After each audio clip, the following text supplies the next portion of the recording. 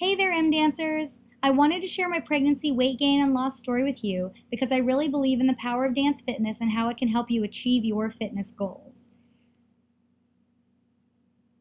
Here is a chart of my actual weight gain and loss during my pregnancy and the 6 months afterwards. I gained 41 pounds. Yeah, that's right, 41.